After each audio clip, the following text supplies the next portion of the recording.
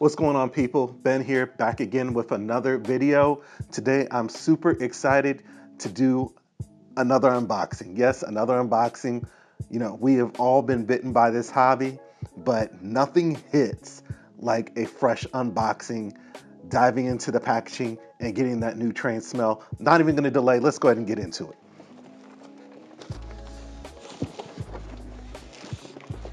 All right. Hopefully this is right side up. This is a huge box.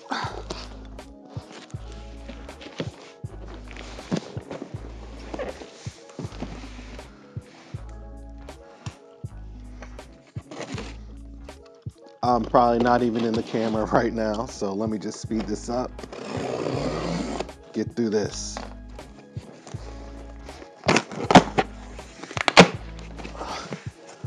Oh man.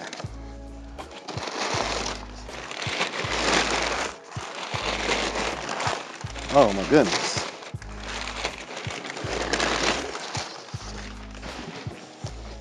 All right, so I like to do, my unboxings totally unscripted. So you'll have to excuse some of the things most people would normally cut out. And you'll have to excuse my friend Titan back there. He's having his dinner. All right. Lots of packaging, which is always a good thing. All right. Let's get into this. More unboxing. These unboxings always feel like Christmas Day, in my opinion. So we're gonna go ahead and dive into this.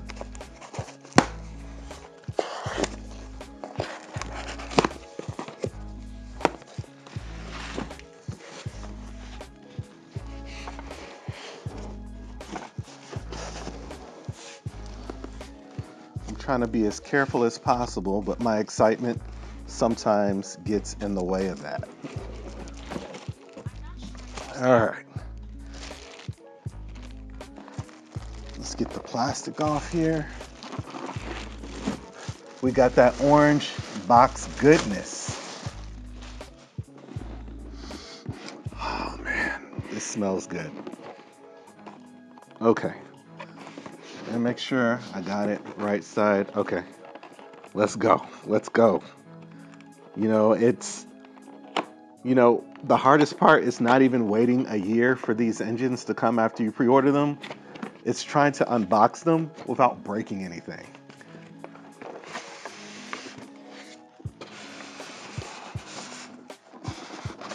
All right. Usual manuals and stuff.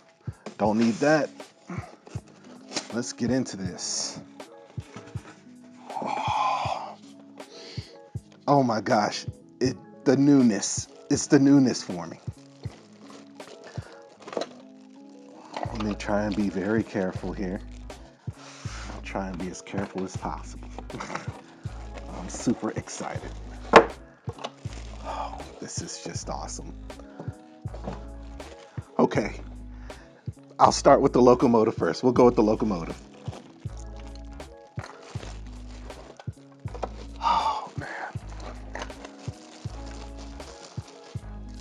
This is beautiful. This is stunning. So, as I'm sure you've guessed it, what we have here are the new Lionel Greenbriers, right? They were announced in the Volume 2 2022 catalog, and these are probably going to be a really hot item. This is just stunning.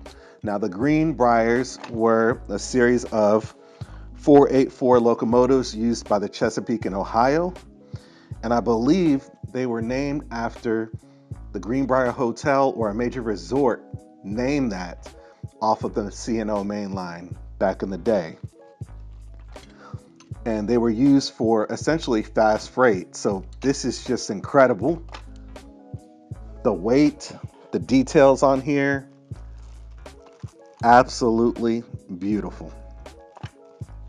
Now let's get to that tender.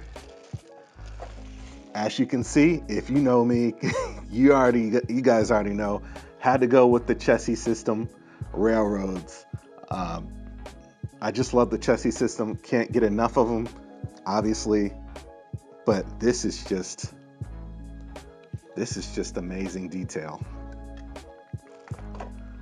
Wow, wow, wow. And obviously I'll get you guys some close-up shots of this so you can see it, but let me just take this in. I'm taking it in for the first time with you guys right here. This is incredible. This is incredible. So I'm just admiring a lot of the detail that went into here. Of course, it has the whistle steam and Bluetooth features.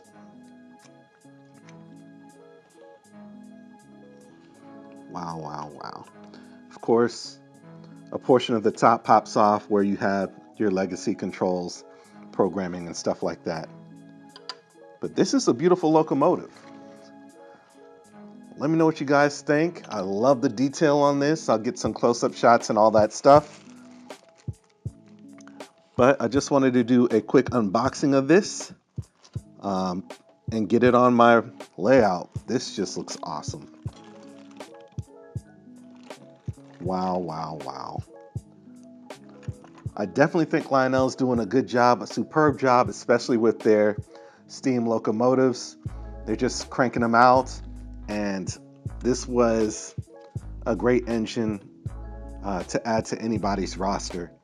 You know, several different models were made available.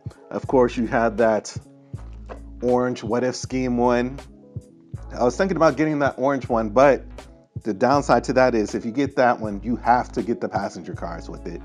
And even though you can run things non-prototypically if you want, you're a railroad, do what you want, it would almost look odd if that orange one was pulling anything else.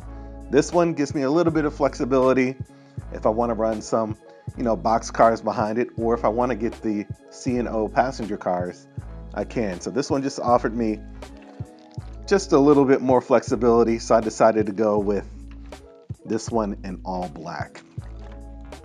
All right, so without further delay, let's go ahead and get this on the tracks. Train 1 brakeman, we're showing 90 pounds on the rear of the train. Take out 20 for initial terminal brake test. That's a Roger. 20-pound reduction given. Checking for leakage, over. Roger, showing 20 pounds. Walking the train. Brakeman out.